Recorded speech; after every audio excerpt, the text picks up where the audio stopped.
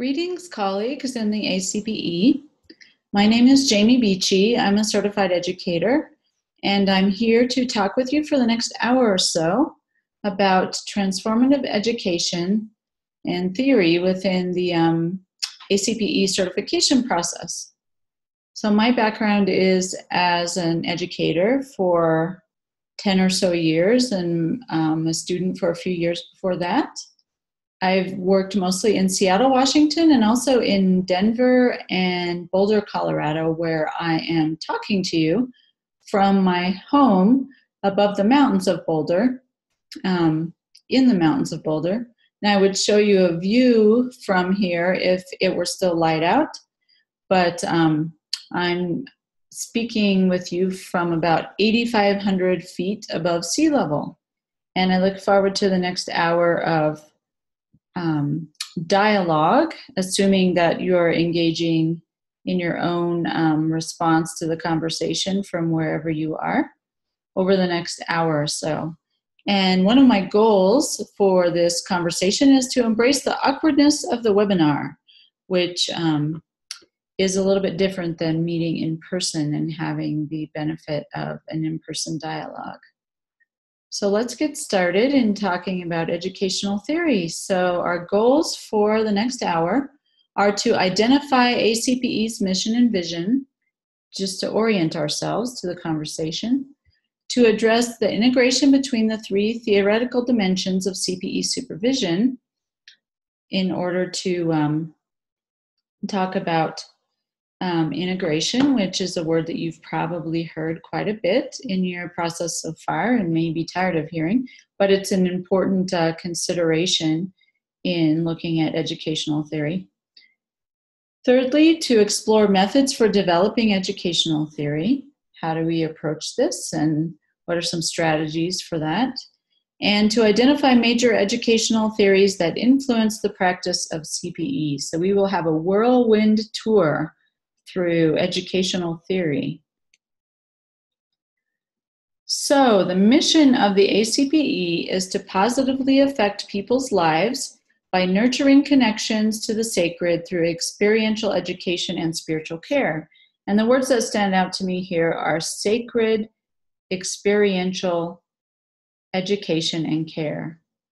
And that's what I hope to address as we move through this conversation together.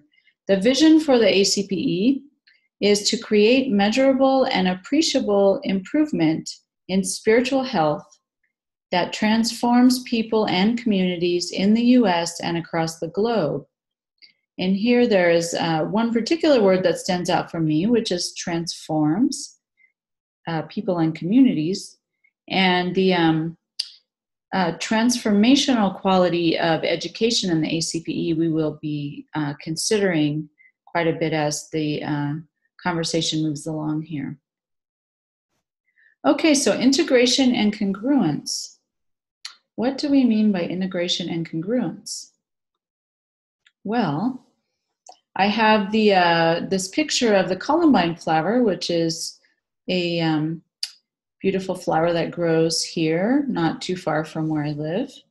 And the reason I have this flower as a metaphor for integration and congruence is what we're looking for in the ACPE competency process, in my understanding. And I've been a reader for some time now of ACPE position theory papers. And what we're looking for is kind of a coherence of understanding and presentation and presence in the practice of education in the ACPE. And the flower represents this beautifully, I think, in that each of the petals is one of the dimensions of integration that we're considering. So there's the personal story, your personal history, your theology or spiritual and philosophical understanding, personality theory, educational theory, which we're considering in depth today, and the practice of supervision within the ACPE. And if each of these forms kind of a petal and hopefully the flower comes together in a beautiful coherence. What we don't want to see is a petal from different flowers, coming together in some kind of like postmodern conglomeration. What we're hoping for is a coherence and the beauty of that kind of coherence of presentation of your work. So one way of understanding integration has to do with critical purchase. And Benjamin Bloom's taxonomy, I think, is helpful here in thinking about critical purchase and what that means. So Bloom's taxonomy is widely used in the world of education. And if we think about it as a hierarchy or a way to think about the evolution of competence in a field, at the base level here, we have remembering, which includes skills like listing, naming, recalling, and telling. And then we move to the next level, which Bloom names as understanding, which includes things like explaining and summarizing. So when someone, asks you what you do as a CEC or a student of supervisory education, you might be able to articulate that to the person in a coherent way, hopefully. And the next level we have is applying your knowledge to a particular context. So planning and organizing and developing strategies for education.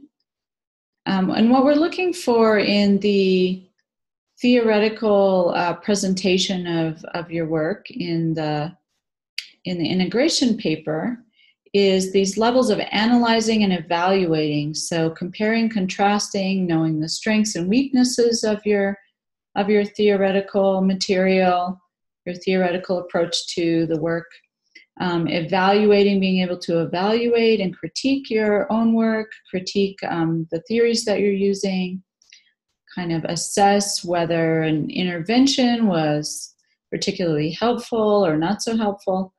And then at the highest level of Bloom's taxonomy, we have creating, which includes things like imagining, designing, inventing, maybe your own theoretical models, and modifying the theories that you're using. So that would be for Bloom the higher levels of thinking and learning. And so this model might be helpful for you in placing yourself in your own process and thinking through where you might be situated at the moment in your own development. So next I'd like to talk about using metaphor to express integration. Before we go into educational theory in particular, I'd like to think about using metaphor to express integration. So my belief is that metaphor can be really helpful for bringing together those strands of theory and personal history and practice and vignettes and all of the pieces that you will need to draw together in an integrated presentation. So this first metaphor that would be one example of sort of capturing what it is to do this work of education in the world of CPE. We could understand it as a contemplative journey, what we're doing in our work as educators. And these are supposedly the last footsteps that Gandhi took at the end of his life. And so I think this metaphor represents well the contemplative journey and could be a way to capture the work of CPE. The second photo that I have here, I've titled A Sacred Dance. And this comes from a student of mine who was a Sufi Muslim. And she wrote a lovely paper. I often had the students there write papers about around a core metaphor representing the work of spiritual care for their own kind of identity development and spiritual formation. And she wrote a lovely paper about chaplain chaplaincy as a sacred spiritual dance. And she used this metaphor of the Sufi dancer.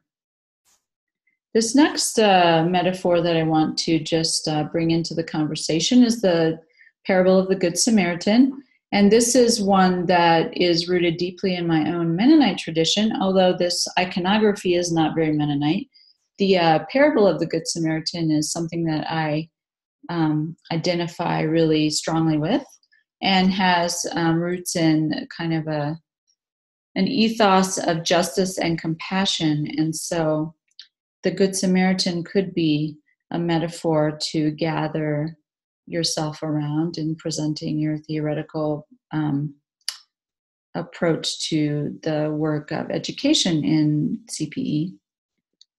And here again is another representation of transformative education in CPE. It could be understood as midwifery, or assisting in the birthing of identity, spirituality, spiritual formation, pastoral identity in the world of CPE learning and professional education. And so these are just some metaphors that are examples of ways to orient yourself around this task that you have of presenting your material and your theoretical orientation to this work of CPE.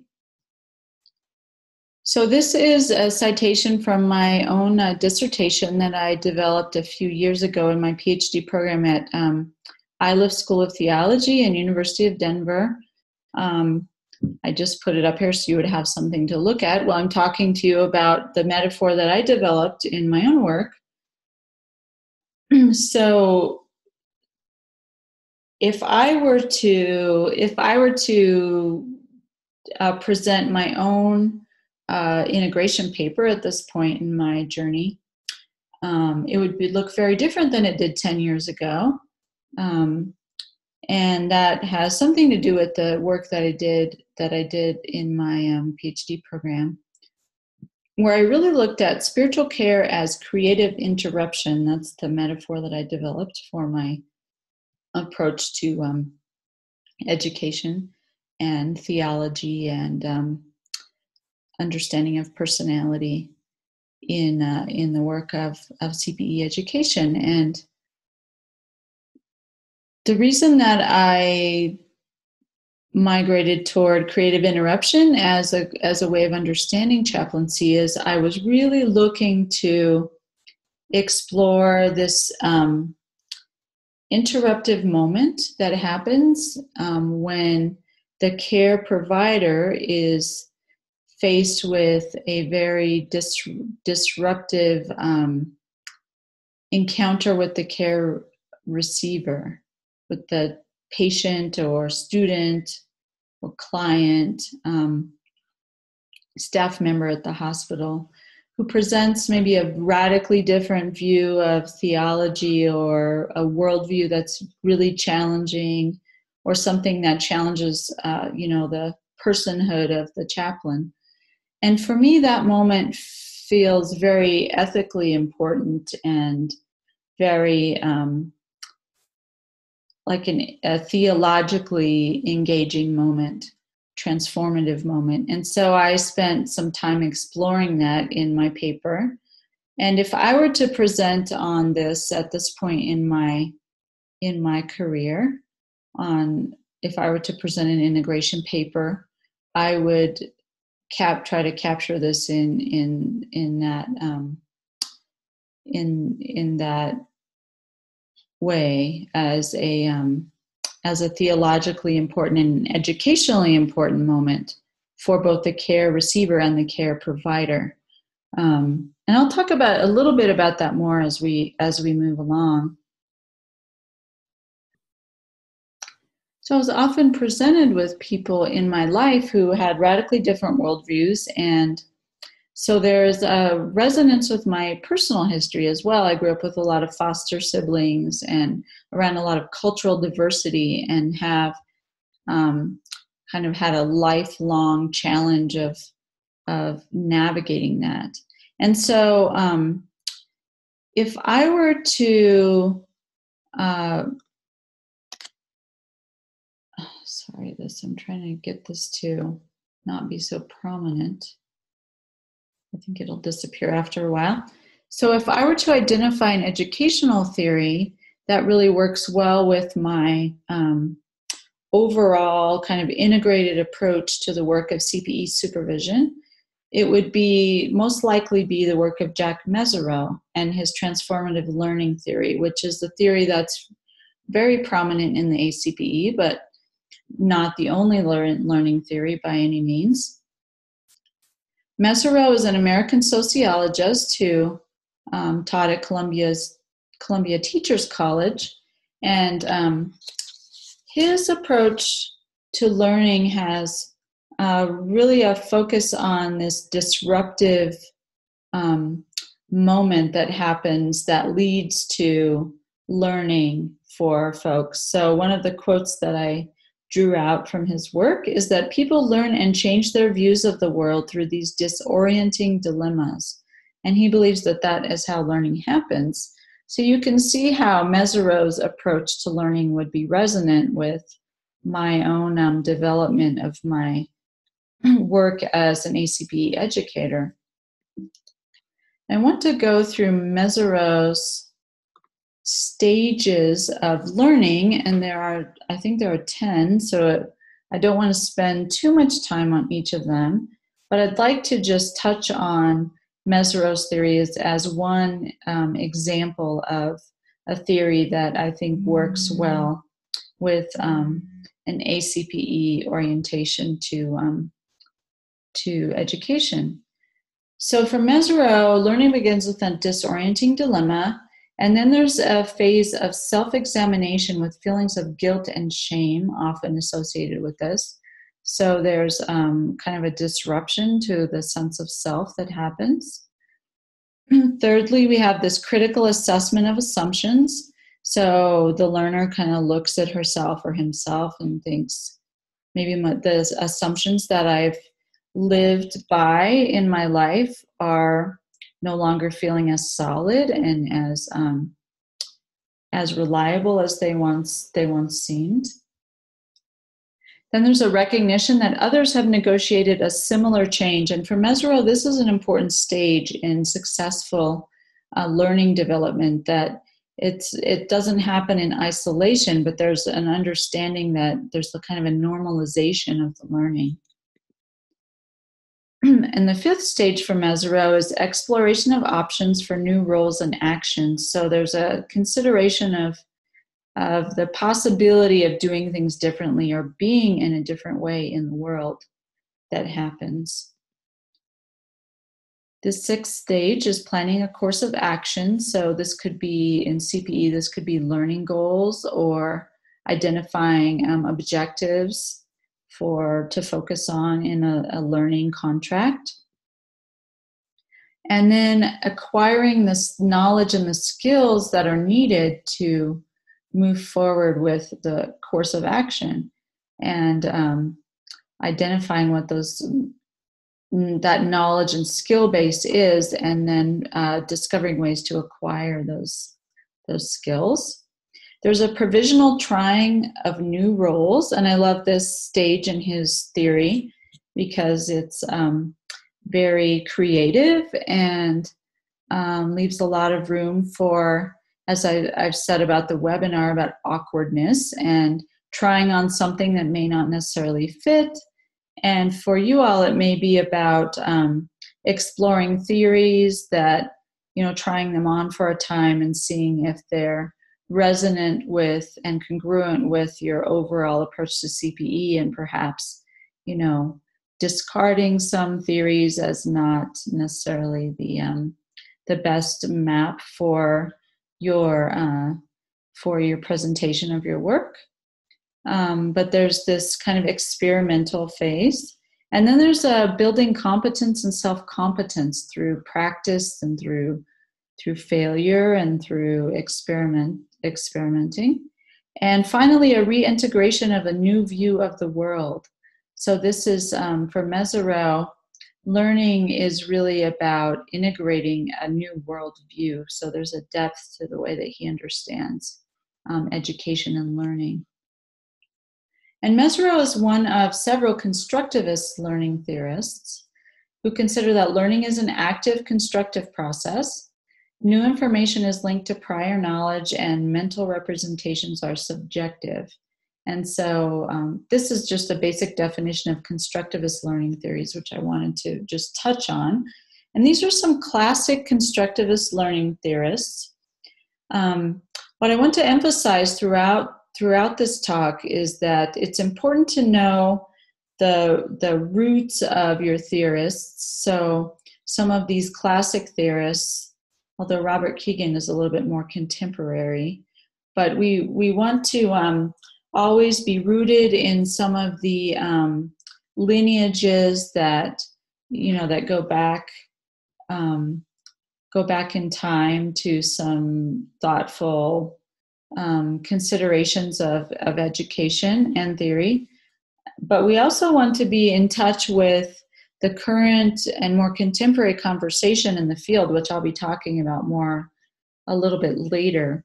But these are some of the classic theorists.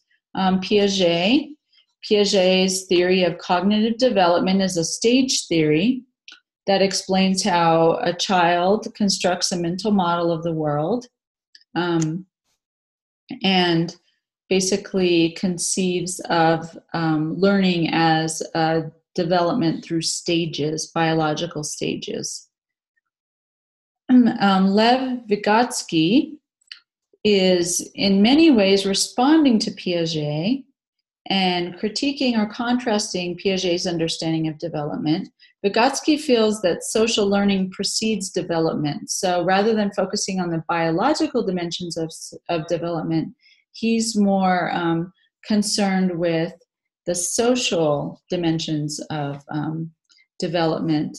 And a quote that I drew out from his work that I appreciate is that every function in the child's development appears first between people and then inside the child.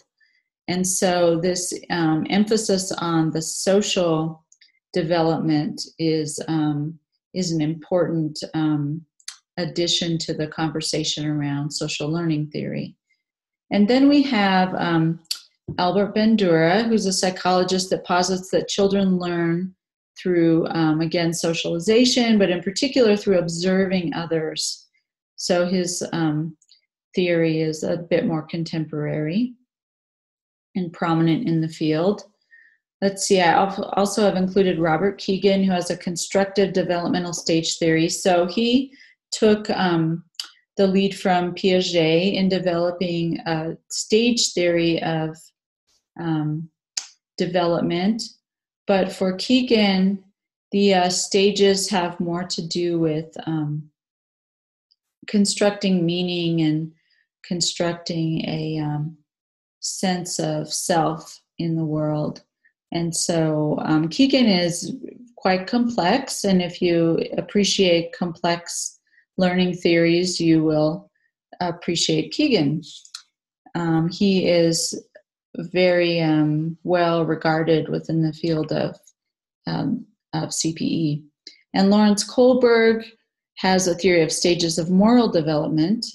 He's also a psychologist and writes about, he's also building on the work of Piaget in developing a stage theory of moral development. So there's our whirlwind tour through constructivist learning theories. Now, if we consider experiential learning theories, for experiential learning theory, knowledge is created through, this is Kolb's definition, but through transforming experiences. So one of the most important theorists in this field of experiential learning would be William James, who's considered one of the fathers of pragmatism. William James is a philosopher who considers that a meaning of an idea is to be sought in its practical effects. So James is most concerned with the practical consequences of belief, as all of the pragmatists are, including John Dewey. And John Dewey is another classic educational theorist from the early 20th century, a contemporary of William James. And for Dewey, his focus is really on experience as education. So a quote that I drew out from his work is that education is not preparation for life, but education is life itself. So as you're doing your research on educational theory, one way to approach this would be to look at articles that are being written, within the last few years, last 5 or 10 years, on the work of John Dewey and how it's being reinterpreted. If you're drawn to this experiential learning theory, or you can do the same research for William James and some of these others. Carl Rogers is a psychologist who's well known to many in the field of CPE education. And he's writing a lot about the freedom to learn. For Rogers, he's very concerned about meaning, and that learning involves the whole person of the learner and the meaning that they're making from their learning experience, and is not just a mental kind of a process.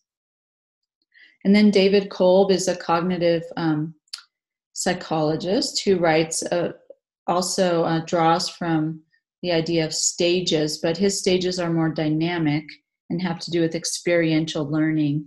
So I've here just captured Kolb's experiential learning cycle as an example of an experiential learning theory that you might be drawn to. And you can see that this could have some resonance within the field of CPE, where start with a concrete experience and then move to reflective observation. So this is similar to the action reflection model in CPE. And then there's an abstract conceptualization, learning from the experience, and then experimenting with the learning that's taken place. So for Kolb, knowledge is created through a combination of grasping and transforming, as I said before. He's really one of the prominent, more contemporary theorists in regard to who's thinking through experiential learning. All right, so Malcolm Knowles. Here we go on to the next landmark in our journey through transformative education. Malcolm Knowles is also a prominent theorist within the ACPE. Knowles begins writing in the 1950s, but his theory has really continued to influence the field of CPE. He coined this term andragogy, which exists in contrast in some ways to pedagogy. Knowles points out that pedagogy, the root of the word pedagogy, has to do with educating children, or the education of younger people. And Malcolm Knowles is most concerned with andragogy, which is adult education. And he believes that adults have particular needs as learners that he conceptualized in his work. And so these are the 6 assumptions of andragogy. And these are the considerations that one should take into consideration when developing education for adult learners. So the first one here is the need to know. The adults need to know. So they need to know, what the educational philosophy is that they're being engaged with. They need to know why they're learning what they're learning, that type of thing, because they're adult collaborative learners. The second assumption in andragogy has to do with the adult self-concept. So it's important to consider how learning will impact the self-concept of the learner in adult education. Thirdly, we have experience as foundation. So we already talked about experiential education, which I think is also important for children, but Malcolm Knowles is looking at experience as foundational for adults and their learning. And then their readiness to learn, their kind of consent to learning, their openness to learning is really important to consider. And then the application and orientation of their learning. How will they apply what they've learned and take it out into the world and reorient their approach to their professional identity or their way of being in the world, personal and professional. And then the internal motivation for learning is really important in Malcolm Knowles' theory as well. Okay, let's take a deep breath and move on to some other theorists that are very influential in the field. I have to get my notes sorted out here. So we have Paulo Freire, who is a Brazilian theorist who writes on the pedagogy of the oppressed. Now, Freire is very influential in the field of education overall, especially for those concerned with justice and liberation and those qualities of education. So if you're not a Spanish reader, I will translate this for you. Although he's Brazilian, he's writing mostly in Spanish. And this quote in English reads as, "Education does not change the world. It changes the people who are going to change the world." So this concern with education as empowerment or also as disempowerment is important for Freire. He is exploring how oppression of one class by another is reproduced through the educational system, and as this mutual process between the oppressor and the oppressed. So as another theorist that I'll speak about next is also concerned with education as empowerment or disempowerment. This is another paradigm for considering the process of learning and change and growth in education. And that's really just a very brief introduction to his work. I'm actually going to, we'll start with collaborative learning. We'll move on to collaborative learning here, which is a process of shared creation where two or more people come together to create a shared understanding of a concept, a discipline, or an area of practice that none could have come to on their own. So I really like this collaborative learning approach for lots of reasons. And one is that it's very communal. And in my own history, growing up in the Mennonite tradition, there's a strong appreciation for communal practice and communal experience. And this is also true in indigenous traditions. So collaborative learning is an approach to learning that is more congruent with an indigenous understanding of learning and education than some of these other models that we've looked at. So collaborative learning is something that you might want to look into in your work, that this wisdom or knowledge, understanding emerges from the group as a whole, in a sense. And I think this is a beautiful way of conceiving of those moments in CPE learning where something happens that's greater than just the individual parts, that the group comes to a knowledge and understanding that they couldn't come to as individuals on their own. Okay, on our whirlwind tour, we're moving on to Bell Hooks here, who has a theory of engaged pedagogy. Bell Hooks is a contemporary feminist social theorist, and she is known for her understanding of knowledge as not politically neutral, but connected to the will to know, connecting the will to know with the will to become. She also talks about learning as the practice of freedom and a practice of growth and empowerment. And also in a very lovely way, she articulates learning as an act of love. And that love is something that promotes our spiritual and our mental growth. So it's not kind of value neutral or disconnected with the social dynamics and empowerment and disempowerment that is present in our world. And so I want you to hear from her in her own voice. So we're going to watch 2 minutes of Bell Hooks in an interview where she's talking about her approach to to learning, which is a movement from pain to power. Hopefully this will work in our YouTube journey here into YouTube.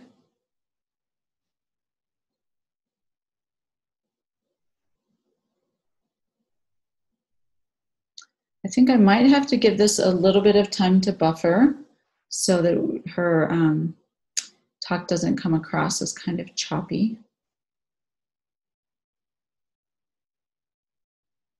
So we'll get this to load. This is a good, those of you that might be considering doing online CPE, there's some things perhaps you can learn from this webinar on the kind of ebb and flow of using technology.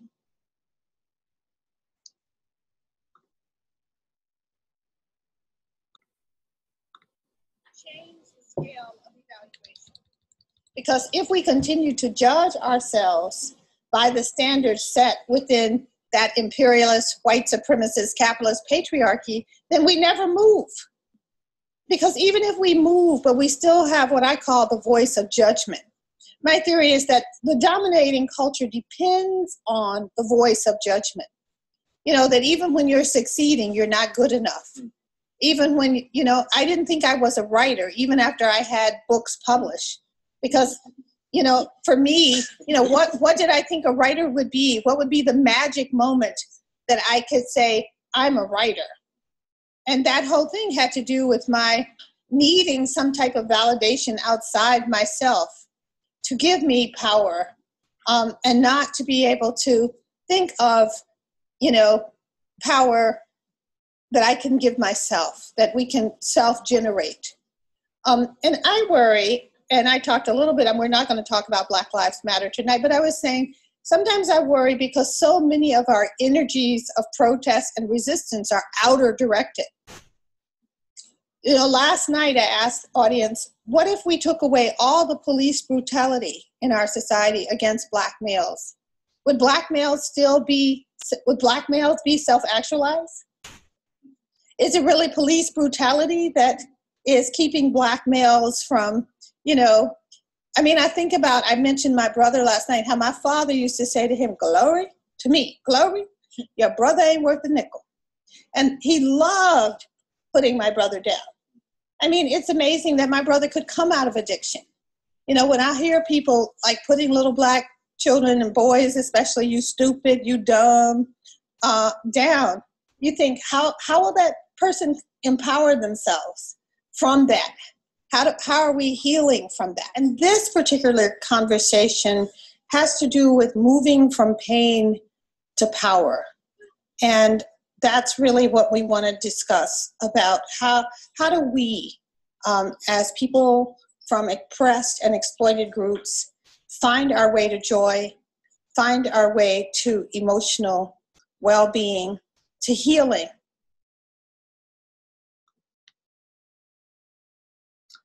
Okay, so there's a little bit of an introduction to bell hooks for you to pursue as you like. If the work and the powerful influence that bell hooks is in the world is resonant with you.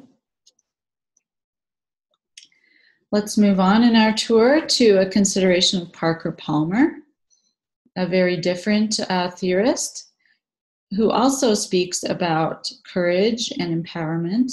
So Parker Palmer is a Quaker educator and founder of the Center for Courage and Renewal.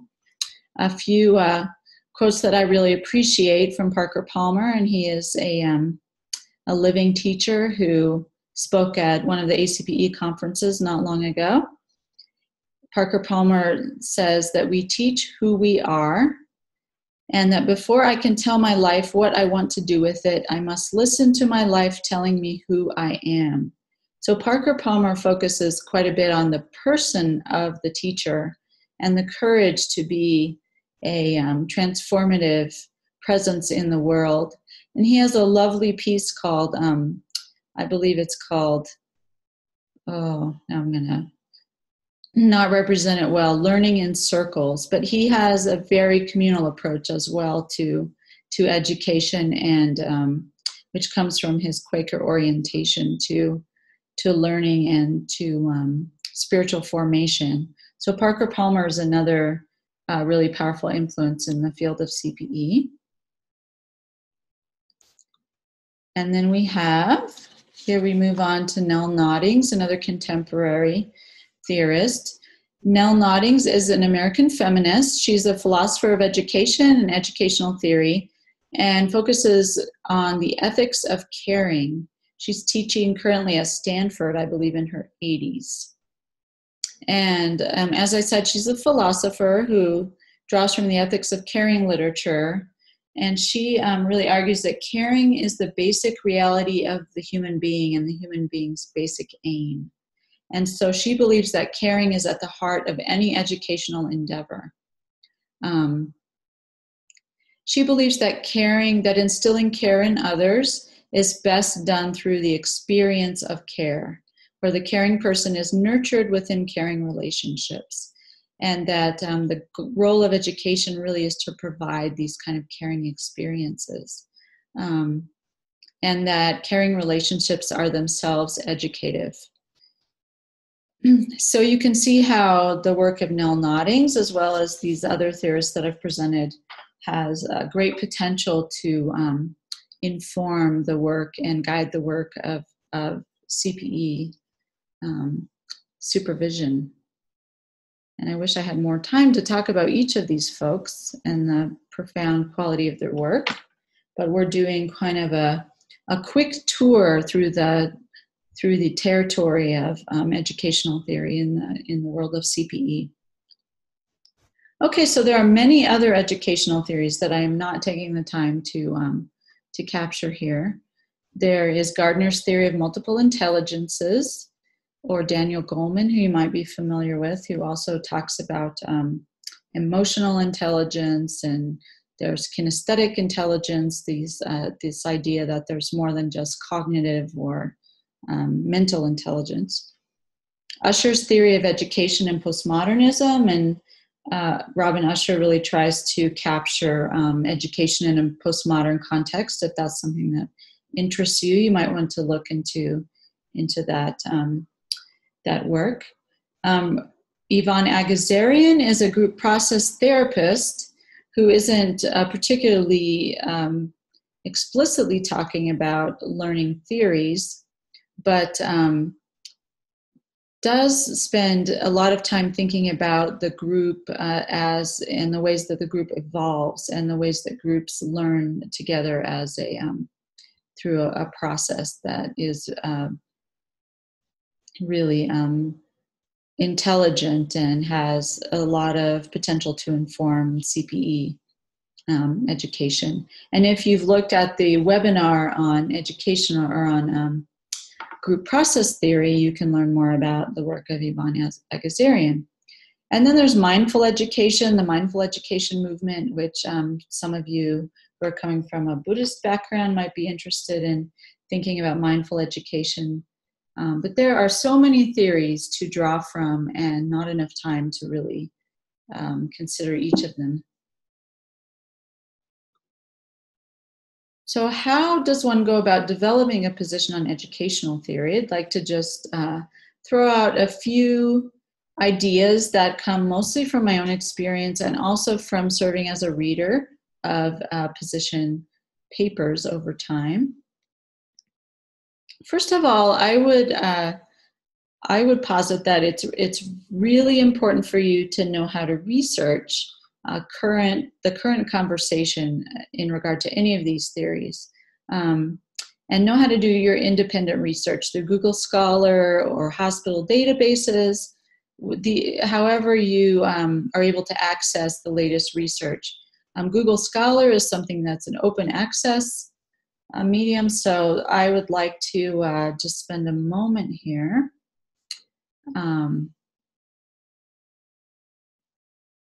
looking at Google Scholar. So let's see, we need to go into Safari quickly here. And so if you go into your web browser and you just simply type in Google Scholar, you'll be sent to a search engine that accesses articles and a lot of really helpful information in the world of scholarship. And so let's say that you're interested in Jack Meisnerow's work. You can tell I've already done this research in preparation for this talk. But if you're interested in Meisnerow and spirituality, Mesereau, and you're thinking, well, what about Mesereau and spiritual formation? Let's see what's being written about that. And one really important thing to consider as you're doing your research is this part of the search engine. So if you want to stay current, a lot of things that will come up might go back as far as, you know, the time that he was writing in the 90s or the early 2000s. This article is from 1997. So let's say that we want to know what's happening in the conversation since 2014. So you click on this part of the search engine, and you see that a lot of really good articles come up. We have this article on connecting spiritual formation and adult learning theory in the Christian Education Journal, which for those of you with a Christian orientation might be helpful, and even those of you who have other traditions that you're drawing from, you might be interested in looking at that one. There is, let's see, oh, this one's interesting. A 10-year longitudinal study of effects of a multifaceted residency spiritual care curriculum. So this one is interesting. It's looking at medical residency, I believe, and professional formation. Here's one that's looking at formation of spiritual directors, and this all is informed by the work of Mesereau. And so that's just one example of a search that you could do. Let's go back to our presentation here. So what does it look like to develop an educational theory? Again, research is really important. A red flag for those of us who are readers, or I can speak for myself anyway, is receiving a paper that is really rooted in theories that come from maybe the 1950s or the 1960s without any current engagement with the conversation that's going on among people that have built on the theory, critiqued the theory, maybe added to, reinterpreted the theory for our current context. It's so important to have some recent scholarship in your presentation of your work. A second important consideration in developing a position is to consult, and to consult within and outside of your center. So another red flag that comes up sometimes, or a challenge for some of the folks that are developing integration theory of supervision, is that there's kind of an isolated quality to their work, in that sometimes certain centers or maybe regions or what do you call them, clusters, can sometimes emphasize certain theories really prominently over others, and that can really be limiting. And so I would encourage you to consult really with the folks who are have so much expertise in proximity to where you are, and then also seek out some voices that might be divergent from your the theories and the perspectives of the center where you're training. This one might be the hardest, this tip for developing a position on education. Allowing the time it takes to integrate and develop congruence and critical purchase. And I would also add to this developing the vignettes that are very much rooted in a sophisticated understanding of theory. And so that just takes time.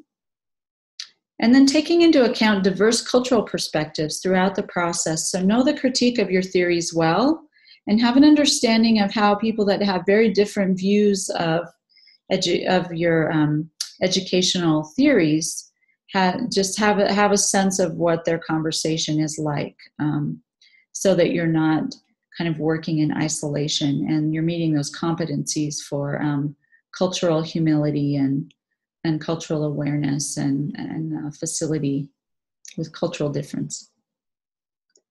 So lastly, I would encourage you to be creative in your approach to educational theory, to have fun and to try new things and to be willing to fail and just allow the creative movement of this process to really open to that and be available to that.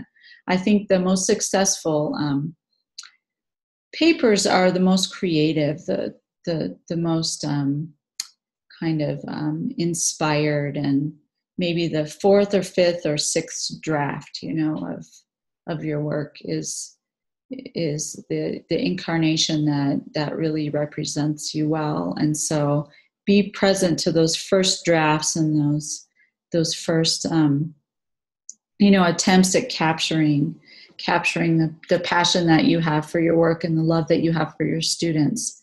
So I have a reflection on creativity that I'd like to invite you to watch. And then I will follow that up with a closing reading from John O'Donohue as a kind of a blessing and a encouragement to you on your journey through this very complicated and beautiful process.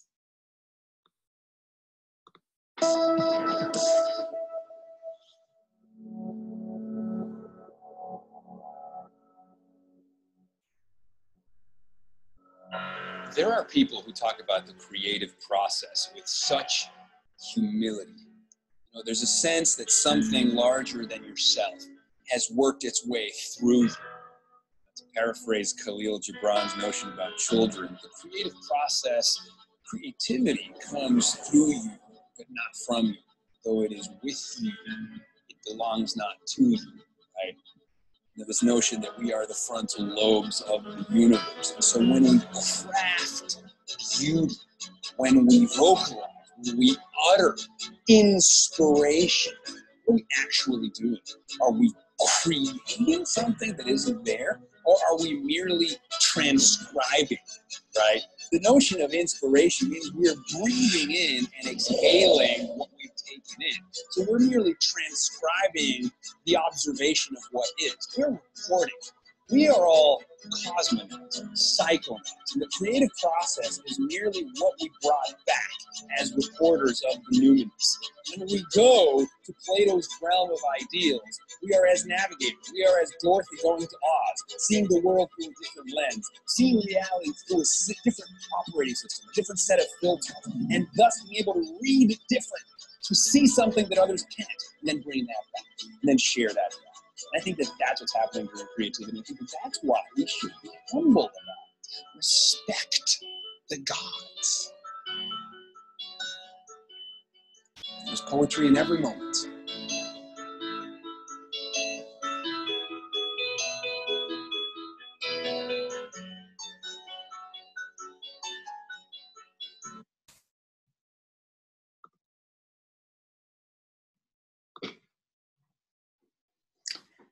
Okay, so creativity, to go back to my metaphor of creative interruption, for me, creativity is really at the heart of any transformative learning, and is more than just a cognitive kind of process, but is really a theological moment of evolution and kind of emerging from what was into what will become. And so I offer that to you as we come to the end of our whirlwind tour through educational theory, as hopefully a model of integration in that education and personality theory and spiritual and theological understanding should always kind of circle back around to the other theories, in a sense, as the petals of a flower come together in the center of the flower to create a kind of a congruence and a unity. And for me, learning as creativity is a spiritual and a theological moment, as well as a learning moment. So I want to leave you here with a blessing from John O'Donohue as you move through your process and through your your learning and your own evolution. And this comes from his book, To Bless the Space Between Us. This is a blessing for a new position. May your new work excite your heart and kindle in your mind a creativity to journey beyond the old limits of all that has become wearisome. May this work challenge you toward new frontiers that will emerge as you begin to approach them, calling forth from you the full force and depth of your undiscovered gifts. May the work fit the rhythms of your soul, enabling you to draw from the invisible new ideas and a vision that will inspire. Remember to be kind to those who work for you. Endeavor to remain aware of the quiet world that lives behind each face. Be fair in your expectations, compassionate in your criticism, and may you have the grace of encouragement to awaken the gift in the other's heart, building in them the confidence to follow the call of the gift. May you come to know that work which emerges from the mind of love, that will have beauty and form. May this new work be worthy of the energy of your heart and the light of your thought, and may your work assume a proper space in your life instead of owning or using you. May it challenge and refine you, bringing you every day further into the wonder of your heart. Thank you so much for being with me for this hour. You can look for a handout, bibliography, and some further resources on educational theory that'll be posted with this PowerPoint. So thank you so much and be well.